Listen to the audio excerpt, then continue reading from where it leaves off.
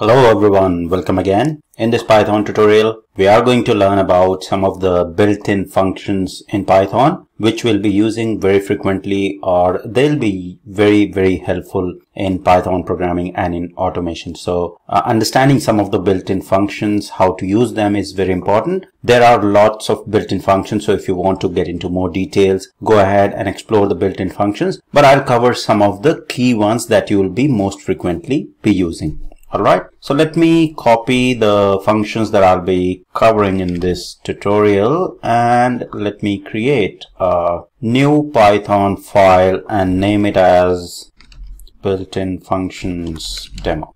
Alright, I'll paste everything here. So these are some of the methods that we'll cover. Okay, so as you can see, these methods or the functions basically are very self-explanatory, so you do not need to basically look around too much, but going through the documentation, what sort of arguments they accept is very important. So if you go to the official website of the Python, so Python documentation, so we'll go to Google and go to, if we go to the documentation, and here go to the library reference and then built-in types. No, not here. So built-in functions. So here you will see these are all the built-in functions. Okay. And if you see min, max, so say for example, we want to go through the documentation of the min, go to the min function and you'll see what argument it accepts. So iterable and the key default. So you can read a lot more detail here and you will get a lot in-depth knowledge about these functions if you go through and read these. But prior to that, I would recommend that go through the step-by-step, so basics basically. So here, say for example, on this particular screen, I'll anyways walk you through the functions and then how to use them. Okay, so say for example this max, so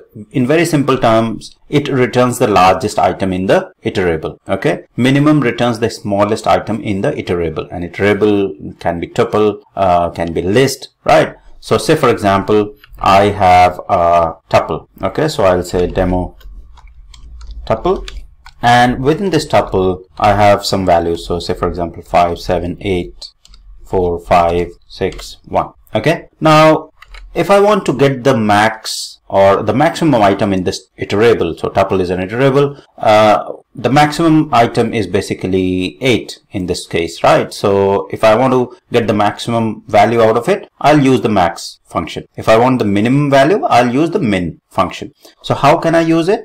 So I can simply say, or I can say max, so we'll use max first, and then we just pass the iterable there. Okay, and I'll store this max value that will be returned into a variable. So in this case, 8 should be returned. It will be stored in X, and let's print it.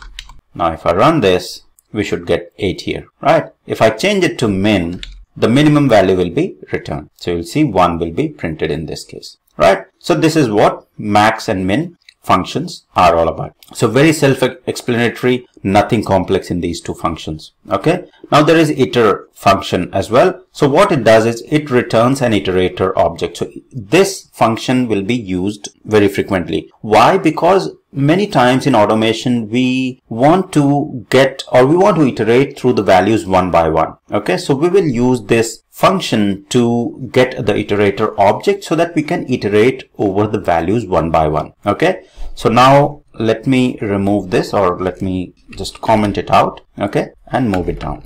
So now say for example this is the tuple, and what iterator function will do is it will return the iterator object. So I can store it in, say for example I, and I'll say iter, just not that one, so iterator, and then I have to pass the iterable there. Okay, so now this I will hold the iterator object, and now I can use the next function to iterate through the items one by one. Okay, so I can say print and then use the next function, and then I'll say next of I. So because this is iterator object, so if I'll say next of I, it will print the first value here of this tuple, right? If I'll again say next of I, then it will iterate to the next value and print 7. Okay, so it will do something like that. So 5, 7 and then as you move along, it will print each of those values. So you'll see first it printed 5, second it printed 7. So that's what this iter function does. And then you have this reversed as well. So reversed function will return the reversed iterator. Okay, so this is the normal iterator. Now say for example, I want to get the reversed iterator. So I can say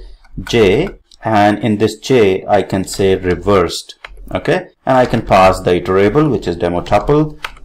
This tuple I'll pass. Now j will hold the reversed iterator. So what that means is if you want to print the values or use the next function to print the values, then it will start printing from the other side. Okay, so if I say in this case I printed I, now with the reversed one, let me print from the other side. Okay, so the reversed one. So let me do this, and here as well. Okay, so in this case we will see the difference. So you'll see that in the first statement, it has printed the first value here because I holds the iterator object, which starts from the 0th index.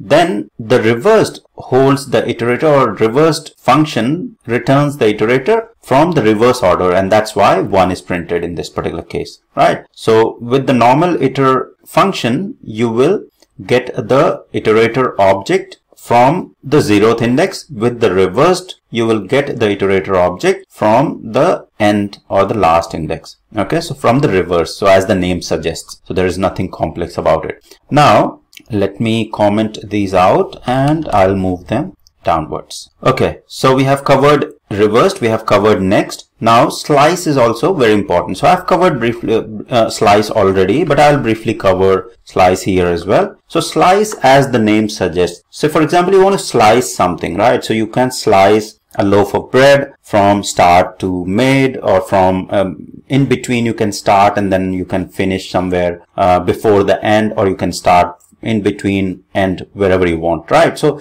slicing is something, you know, slicing a part of a big object, right? So in this particular case, say for example, this is the tuple and I want to slice just 3 values out of it. So I can specify, I can use the slice function, I can specify the start, I can specify the end, and then I can also specify the step. So basically if I want to step, so by default step is 1. But if I want to step the values by 2 or 3, I can specify that step argument as well. Okay, so say for example, I want to slice some values out of this tuple. So what I'll do is I will simply say, I'll store this slice. So I'll say slice, I'll store the sliced part of this tuple into a variable x, and I'll say slice.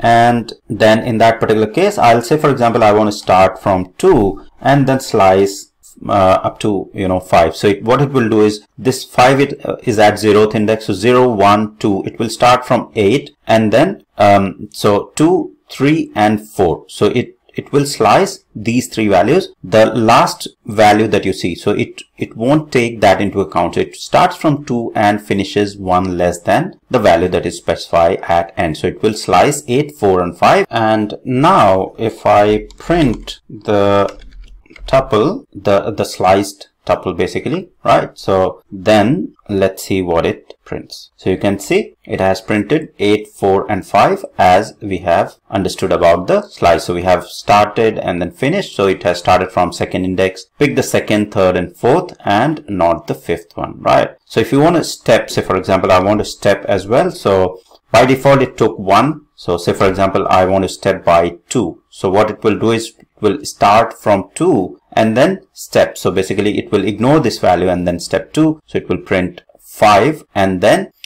in that particular case, because now the end is 5, so next there is no value, so it should just print 8 and 5, right? So if I run this, you will see that only 8 and 5 are printed. Okay, so this is what basically slice function will do. It will slice the object, it will return the sliced object. Okay, so if you're passing, if you are having tuple, many cases you will be having the lists and you want to slice the list according to the scenarios or the requirements. So this function will be very helpful in that particular case. So sorted, as the name suggests, will return a sorted list. So for example, here let me comment these out, and now this is the tuple, right? So if I use the sorted function, it will sort this tuple and return a list. Okay, so say for example, I define a variable x and I'll use a method sorted and I'll pass demo tuple to it.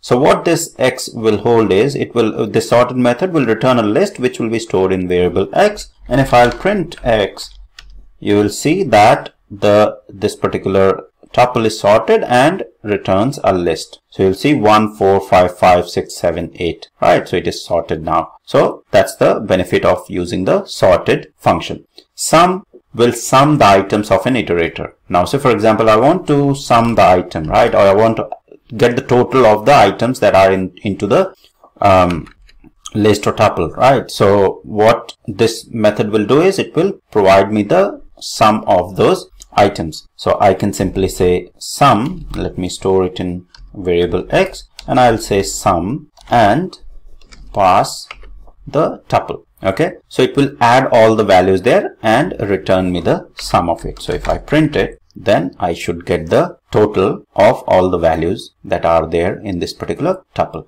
Now it accepts one more argument. Now say for example, I want to start the sum. So basically by default, if you see, the start is 0. So say for example, I want to add some more values. Say for example, I want to start from 5. So what this means is that 5 is already there and from 5 it will start. So it will add all the values and then add 5 to it. So what will happen is 36 plus 5 will be printed. So you can see 41 got printed. Now the last one, which is basically input. So input will allow user to input a value. So this is also very important just for the interview purpose and general learning purpose. So it might be used some scenarios as well. So I'll cover that as well. So say for example, you want user to prompt a certain value. So basically you want a prompt to appear for the user and want him to enter certain value. So you can use the input function for that. So you can say, let me comment this out as well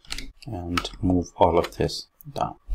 So I can say input and then I can say enter your name.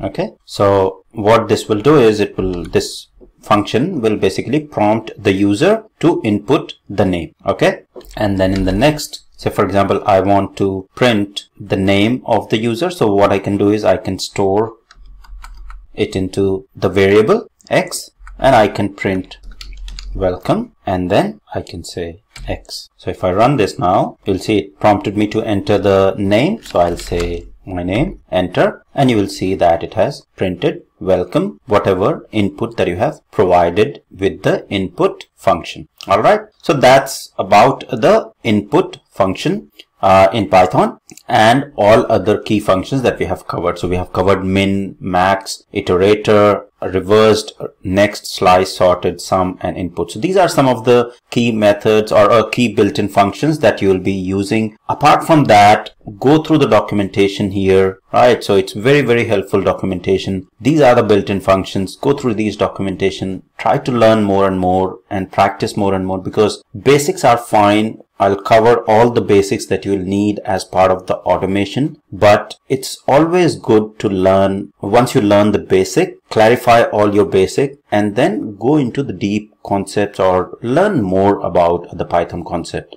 Do not stop at one particular point. So that will help you a lot in acquiring the key skills, not only for automation, but if you want to say, for example, switch to some other fields, data science and all, you will be able to switch it, right? So that's the advantage of keep learning and not stopping with just the basic stuff. All right. So that's all for this tutorial. I hope it was helpful. Thank you very much for watching.